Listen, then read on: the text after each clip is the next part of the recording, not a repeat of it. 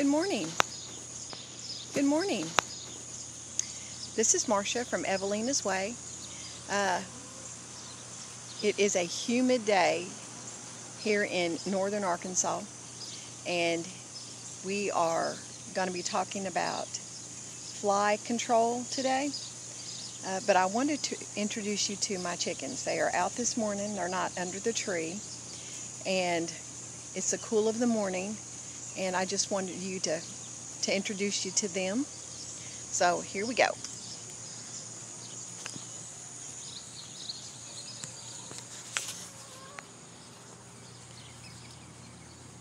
This is Ginger. She's a lighter colored. We have two grown buffs right now, and they each lay eggs. They lay brown eggs. These are my three girls. This is Diva. These are my divas. 1, 2, and 3 back over there. They think they own everything, but they're very good egg layers, and they lay all different colors of olive colored eggs. They are olive eggers. Ginger is a buff. And then we have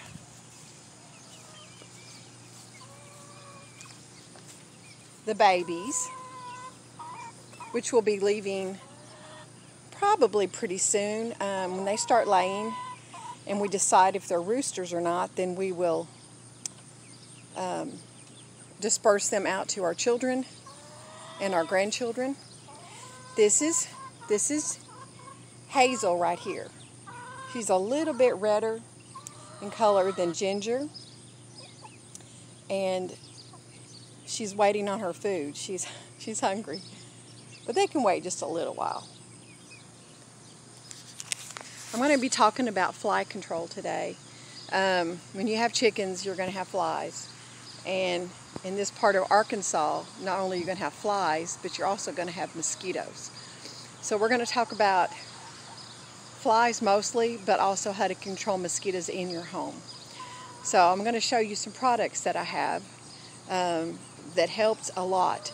One is these fly traps. Let me turn it around for you and let you see.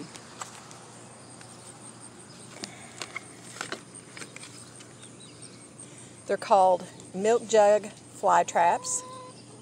They have this little thing right here, and as you can see, it really works. These are all flies that are in here.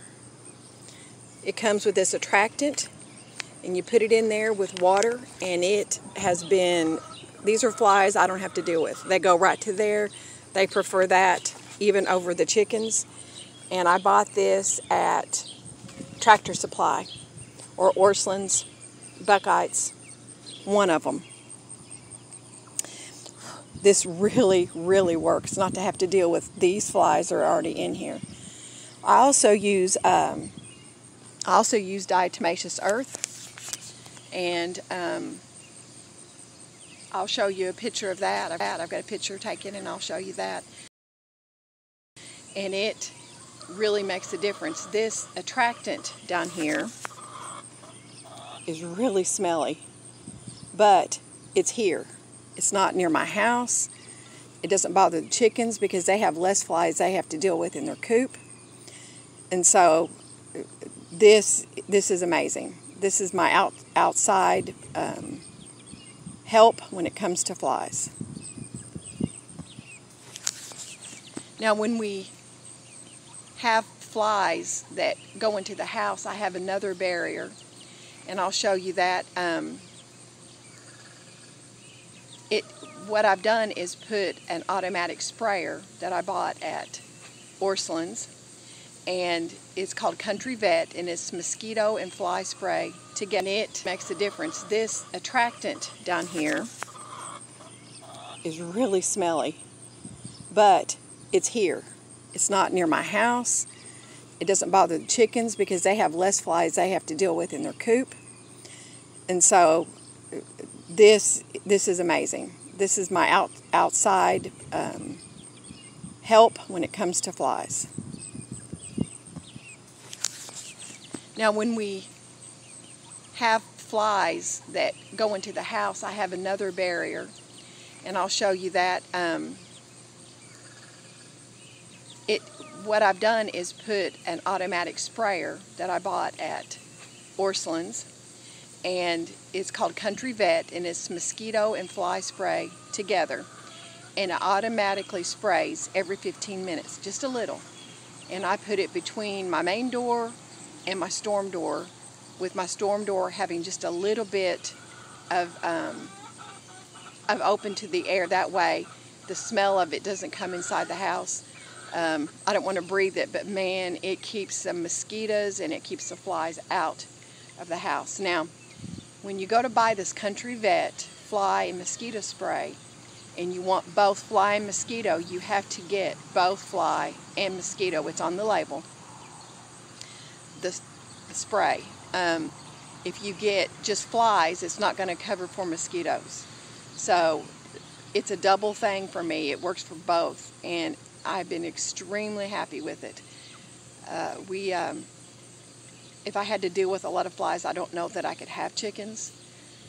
Also, the diatomaceous earth I was talking about helps with flies, but I also put it in their grazing places. Let me show you in their sleeping places. I'll turn that around to you.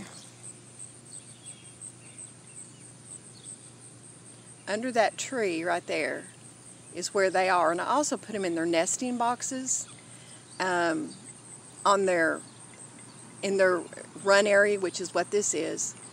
And on those dry days, I'll put diatomaceous earth probably out once a week, and when they give themselves dust baths, they also are putting that diatomaceous earth up under their wings. We've had no problems, none at all. I also add diatomaceous earth to my 50-pound grain that I get, which I feed them once a day with that. We're not free-ranged here. They have access to everything they need, but I always give them a little bit of extra feed from the farm store. And I use a cup of diatomaceous earth to a 50-pound bag, and I just kind of stir it around as I go. And they have never suffered from parasites, never. There's something about it that's just like an all-purpose situation that helps with their gut. It helps just keep those parasites down. That way they can be and do the things that chickens like to do without the burden of flies, mosquitoes, and parasites. I also do diatomaceous earth in my garden. When I see a plant that's starting to get holes in it, I will do diatomaceous earth, and it seems to have really managed things. I'm really pleased with it. I've got some other natural things I've been doing, but I don't know. The diatomaceous earth is another one of those things that I wouldn't run my little bitty farm without it.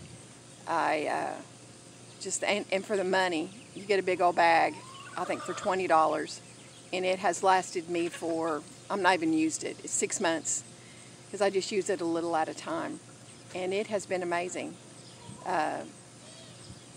what it does. It's just wonderful. So I'm going to go ahead and walk you over to the door where I've got my Country Life Vet mosquito and fly spray, and show you the other barrier that I have to keep things out of my house. So we're going to walk over there right now.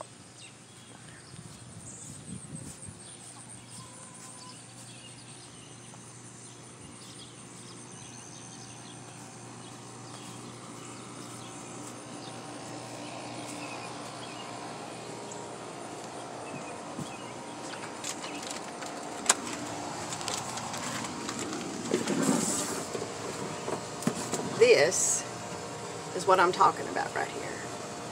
This is a sprayer, and let's see if I can get this right. I'm learning, y'all, so be patient. It's Country Vet, and it is in the little can, and this goes off every 15 minutes and really, really helps. It's on a timer inside, and if you go into the store, don't get the spray, get the ones with the little nozzles. Let me go ahead and take this apart.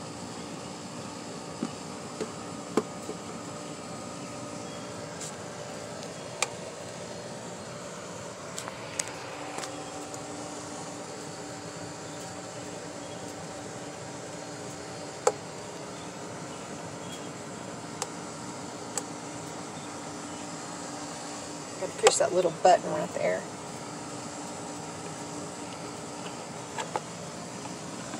Okay, here we go.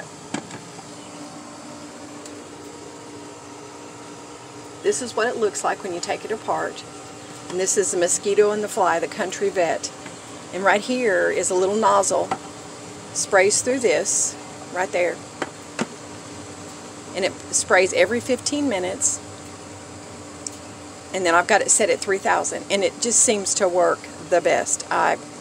It's got 4 batteries in it, and it just seems like it lasts the whole season without problem whatsoever. So this goes between my door and my storm door, and I keep my windows down just a little on my storm door, and I tell you, it has been amazing to keep flies out of our house. I love it. It goes back together like this, easy as pie. And I just leave it here on the floor. I don't want it spraying me in the face. If I was going to put it on the wall, I don't want it spraying me in the face. So I put it on the floor between the doors, and when it goes, then it just goes up so high, and I don't have to worry about it hitting me in the face if I was to come out the spray. And this works. It's a gem. It works really well.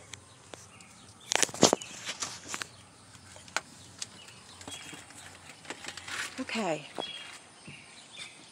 I hope that you enjoyed my video this morning. Like I say, this is Marcia from Evelina's Way. And I'll tell you a little story about my great-grandmother. Her name was Evelina, and she was a milk farmer in the 1920s and 30s when our country was kind of changing to technology. I mean, not like technology like we have now, but I think there was a phone on their block, not in their house, and sure not in their hand. They had a cistern in their house on the back porch, and they drew their water from their cistern. My granny was extremely clean. Back in that era, you had to be aware of so many things that we don't have to worry about today. Like, you know, we had to worry about malaria from mosquitoes. We had to worry about tuberculosis, which is something we don't have near the worries about. They worried about pneumonia, because pneumonia was deadly in the 1920s. You got pneumonia, you know, there wasn't running to the doctor. You might have could have got some sulfa, but I don't even know if sulfa was there. So my great-grandmother, Evelina, she lived by her wits, and she lived by hard work and determination. She didn't have a lot. She milked 8 cows. Her and her husband milked 8 cows a day, and they had a little dairy. And my mother tells the story of when she was a girl, she would go out with her grandpa and would take the milk bottles off the steps of the houses where they sold their milk, and then replace them with another one, glass bottles. They would take the empty glass bottles back to the little farm. Now we're talking a 5-acre farm here. We're not talking 20, 50, 100. We're talking very small amounts, and hard work every day. I don't know how they milked all of that and did all of that, but she'd bring those jars back. My mother would bring all those little milk jars back. My granny would wash them with boiling hot water, sanitize them, and then they would do the process all over again with milk. My granny, Evelina, was an amazing woman. My mother is an amazing woman. She's not the same type of woman as my granny, but she is amazing, and her memories inspired this channel. All the things that she did when she was a child, and they didn't have money. They had acreage, 5 acres, and a lot of determination. They killed a pig every year. It was about food. Their life was about food, and we have gotten so far away from that in this country that our life, you know, if we don't grow a garden, we're not going to starve in the winter. If they didn't grow a garden, they starved in the winter. So we need to understand that food is the difference between wealth and poverty. And I'm not talking monetarily, money-wise. I'm talking about sustainability, your health. When God made man, he put him in a garden. And there's a reason for that. You can get a whole entire physical workout from working in a garden. He didn't just give them everything they needed. He gave them everything they needed to do with work. He wanted them to work in the garden. That has not changed today. If we would have a garden, it doesn't have to be a big garden. I've got a very small little garden, but I work in it every day. Either I'm cutting or planting. You have a little time between planting and harvest that you can do other things. And, I go to bed in an air-conditioned house. My granny did not. There was no such thing as air conditioning. She cooked and did everything on a wood stove, which heated the house. And you imagine in these summers, when it reaches 80, 90 degrees and you're cooking on a wood stove that heats the house, it is amazingly hot. There's no way we could survive that. I want to learn to survive things like that because it may be the difference between life and death. We can always make money. You can always make money. And money helps. But if you can turn your energy and your effort into money without spending money, saving money, a dollar earned is one that's not spent. So if you can grow your food, green beans you don't have to get a load of things. You get a handful of green beans every day. You put 2 days together and you got a mess of green beans with a little scoop of butter. And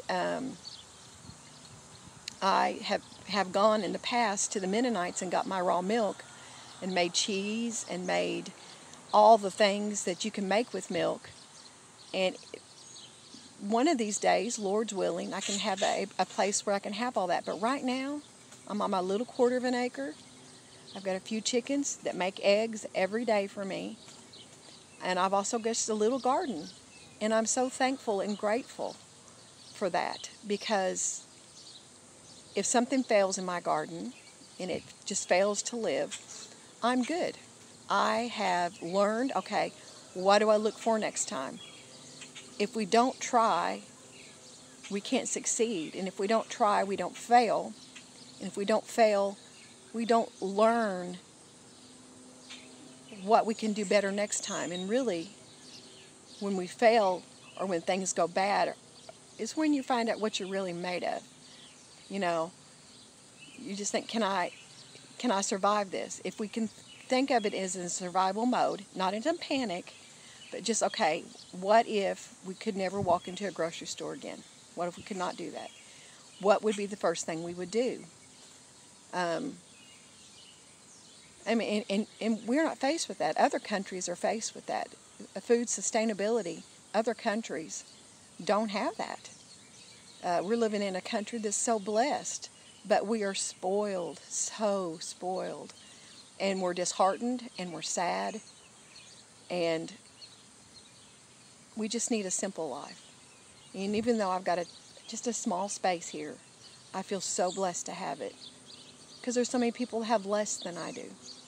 And I always want people to know that, we can do better. We can have better. We can do more with care, with love.